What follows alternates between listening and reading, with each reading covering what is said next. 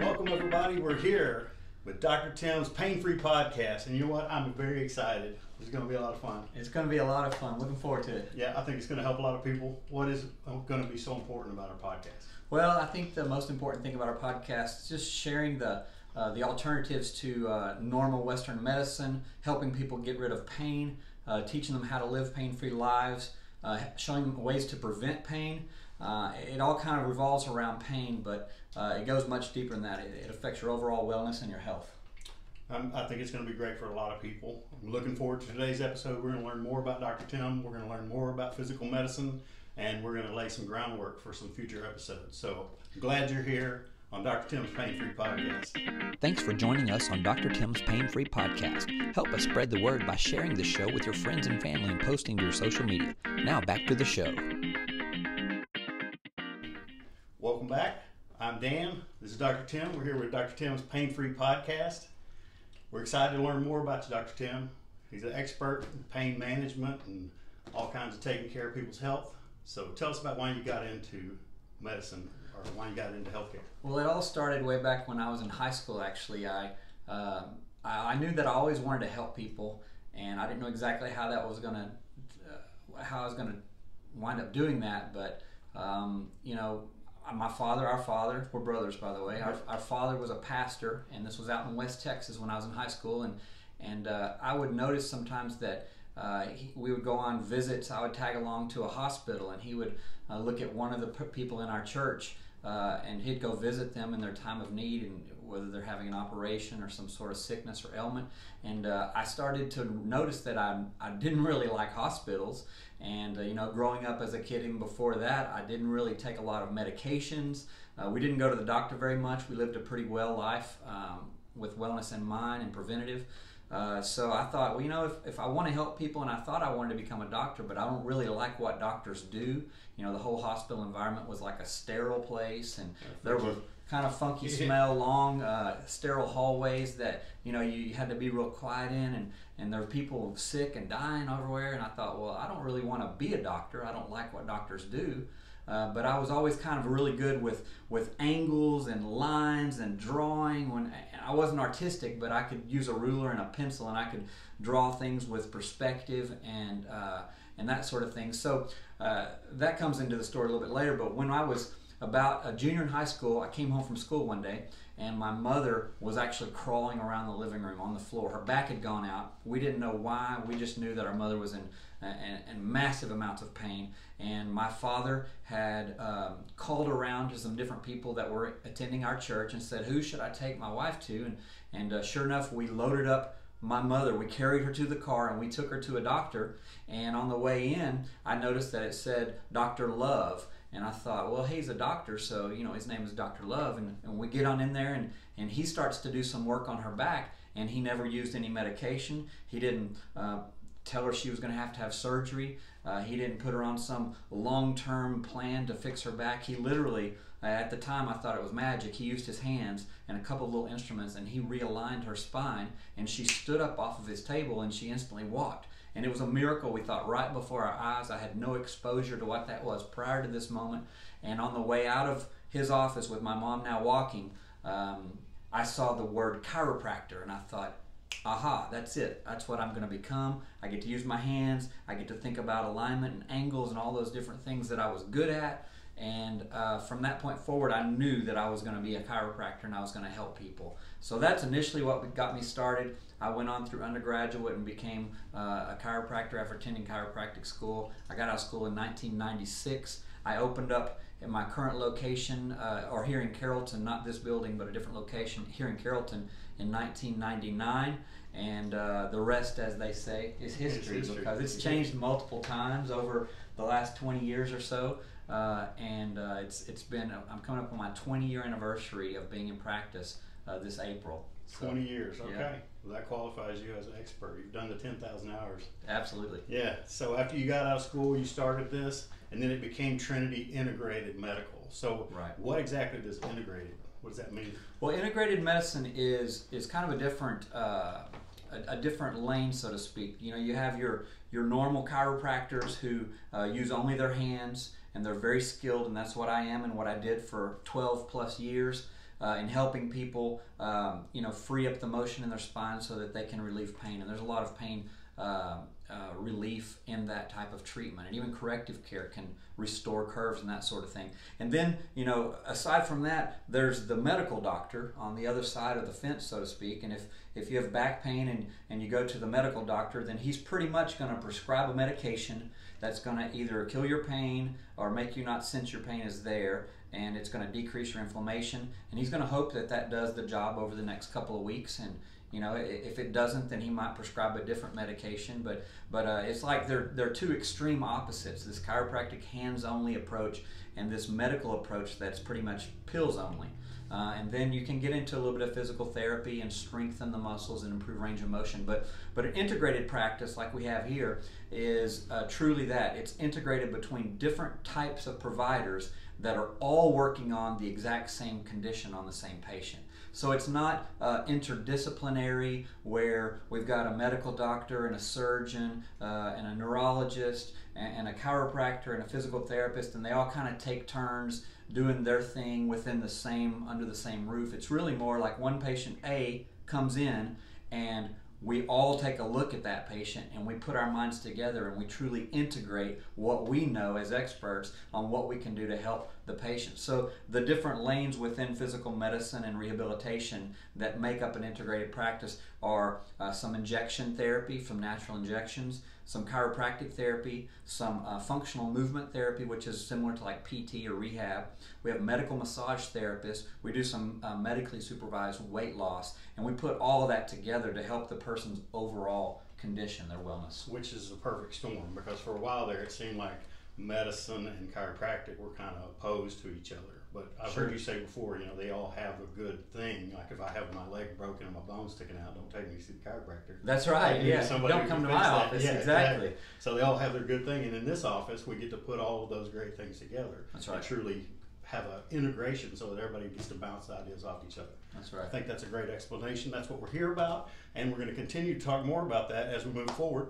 We're going to be learning more about physical medicine. We're going to get some deeper into some rehab and stuff. So we're glad you're here on Dr. Tim's Pain Free Podcast. Dr. Tim's Pain Free Podcast is produced with you in mind. We are on a mission to better educate the world about living a pain-free life without drugs or surgery. Help us by spreading the word and sharing this podcast. Thanks for listening. Welcome back. We're here with Dr. Tim, Dr. Tim's Pain Free Podcast. So earlier you had mentioned the term physical medicine. So tell us a little bit about how do you describe, what's the definition of physical medicine? Physical medicine is more of an approach to treating the spine without the use of drugs and surgery. So physical medicine got its start way back in the 1940s when the phrase first got coined by a doctor named Rene Callier, and he was a physiatrist. So a lot of times people say, oh, a physiatrist does physical medicine. Well, they're a little bit different than your general practitioner medical doctor, because they don't just look at the body from a standpoint of do you need a pill prescribed. They actually get into the functionality. If we're functional movement people, then we function and move every day. We bend, lift, and twist. And if we're not doing that properly, then that over time is what leads us into things like the osteoarthritis and the degenerative changes in the spine. So a physiatrist or a physical medicine specialist is really looking at the body as a whole, how one area of the body can be affected by the other areas of the body. It's not a symptom-based philosophy where if you have a symptom, we treat that symptom, and once we get that symptom resolved, you're all done. Because that symptom showed up possibly because other areas are contributing to it. So it looks at the body more holistically. And I think we see patients every day here in the office, and one example of that would be somebody comes in from an NVA. They had a motor vehicle accident, and they said, I went to the emergency room, they took x-rays, they said everything was fine. And then we x-ray them and we see that one of their hips is an inch lower than the other hip. So the people who were looking at those x-rays in the emergency room, they weren't necessarily looking at the same things as what we'd be looking at here. That's right. That's right. At the emergency room, their job is really to make sure two things. One, nothing's broken, and two, you're going to live. And if those two things are right, they're going to let you go, and half the time they're going to say, if you have problems, follow up with a doctor, but everything looks good. We get those reports. Sometimes the emergency room reports after an accident are the shortest report you could ever imagine. They're a couple of words, and they say normal neck or normal cervical spine or normal low back. And then we take our x-rays, or we get those same films, the very same ones that they shot, and we read them ourselves, and we say, wait a minute, what we know about biomechanics and the physiology and the motion and the alignment and the balance within the body, we know that something shifted because your hips are supposed to be level with the floor. Your spine should be straight up and down and perpendicular to that floor. So when you're off to one side or head's way forward, or those are signs that other things have happened. Whereas the ER might say, yeah, but nothing's broken and you're going to live. Because that's true. You're probably going to live, but you might live in a lot of pain and have issues of scar tissue later on that could have been prevented if you went to the physical medicine route as opposed to the allopathic medicine route. Yeah, and I tell patients all the time in the office here, life is too short to live in pain. You can't be living in pain. So I know we have a major impact on patients every single day here in the office. So describe for me, or tell me, what is the impact that it has on the specific person? I think it's the most gratifying part of what we do here, to me, is when a person's, it's like the light bulb goes on over their head after they go through a brief education on what's causing, them to have this pain. They might have gone to a couple of other places. I often tell a story about a patient who shows up here and has a really bum knee, and they go to the orthopedist, and the orthopedist says, oh, you're bone on bone in your left knee, and we're going to need to operate. And what caused that knee to be so worn out? And the orthopedist will even tell the patient, it's old age. It's just a fact of life. You're gonna grow old. And my reply to that is always, well, how old is your other knee? Right. Because the other knee is exactly the same age, but it looks good and clean on the X-ray, and there's no pain. Not just age. It's not just age. Age is a factor. Sure. The longer something's been dragging or wearing and tearing or improperly moving during our 10,000 steps a day that we take, then the more likely it is to degenerate. But the most common thing we see in the office here is that degeneration. And when we can explain that to a patient and how it got its beginning and what we can do to help reverse some of those things, now with breakthroughs in regenerative medicine, we're actually reversing those degenerative changes. It's very fulfilling to see that patient go, aha, I knew this. I got in that wreck when I was younger, and I didn't have massive amounts of pain, but I knew something was off for a long period of time. And then that being off, or however the patient wants to describe it, is no more than the alignment on the car being off. And then what happens eventually? The tires begin to get bald on the inside, or what have you.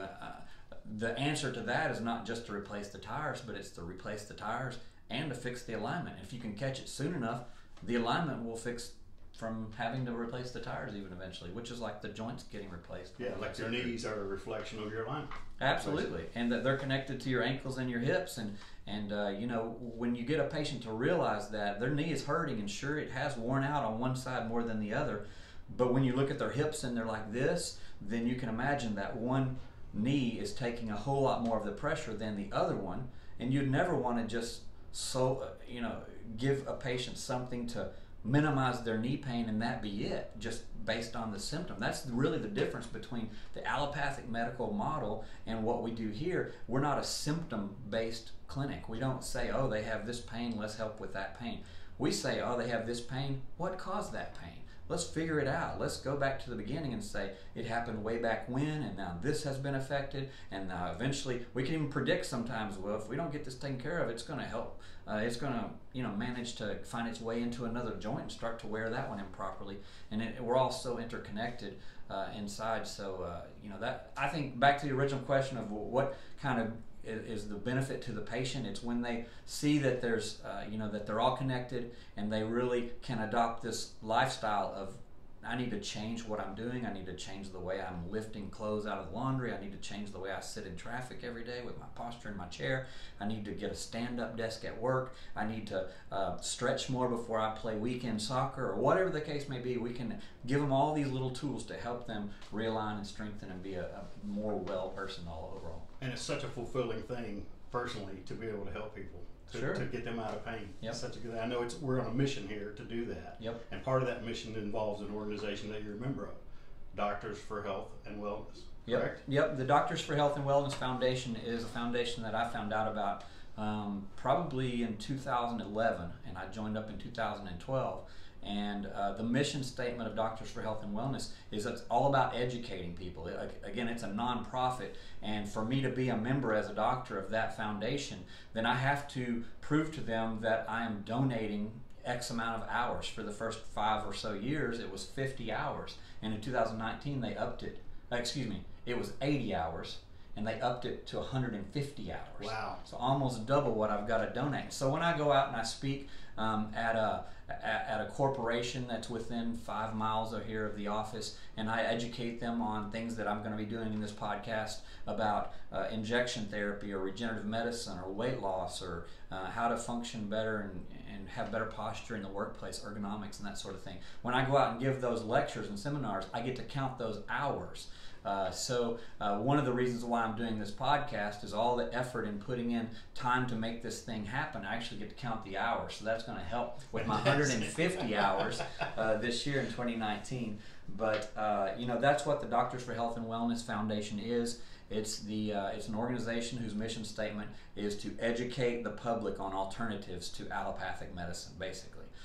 And there's medical doctors that are a part of this, Doctors for Health and Wellness. There's probably some physiatrists, I would imagine. There's physical therapy. There's chiropractors. It's a very all-encompassing. And so it's not out there just to bash and to bash and to bash the opponent, being the pill-pushing medical doctor. It's really to just enlighten people and educate people. And nowadays, I've found more than ever, people are into that. Yeah. With the opioid crisis that we have going on right now in America, that's going to be a whole nother topic where I'm going to give you stats that'll just blow your mind when it comes to seeing the effects that opioids and heroin have had on our country as a whole. And, if we can do something that will cause those 65,000 scripts a day are being written for opioids in our country.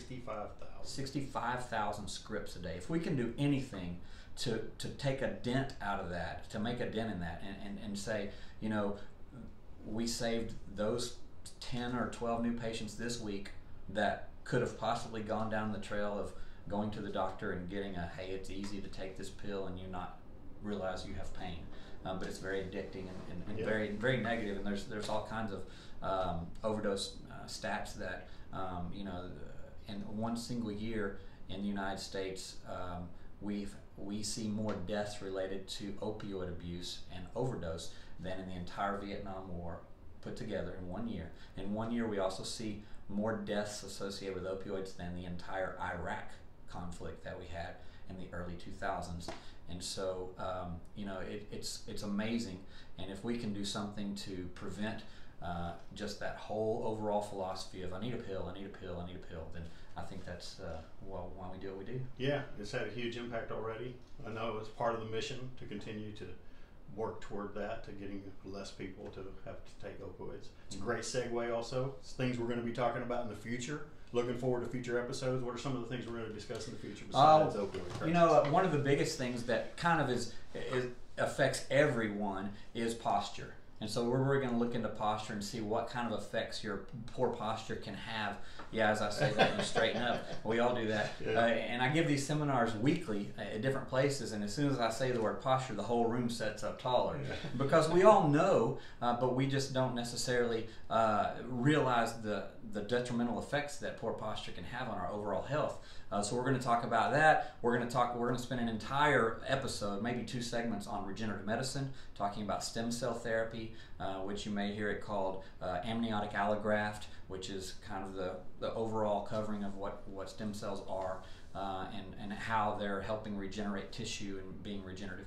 We're going to talk about straight up trauma when you say, well, all that's fine and good, you've talked about all the little things, but what about when I tear my meniscus because I played softball? What can I do to repair that and maybe not have to undergo the knife and get an arthroscopic surgery? We're going to talk about that.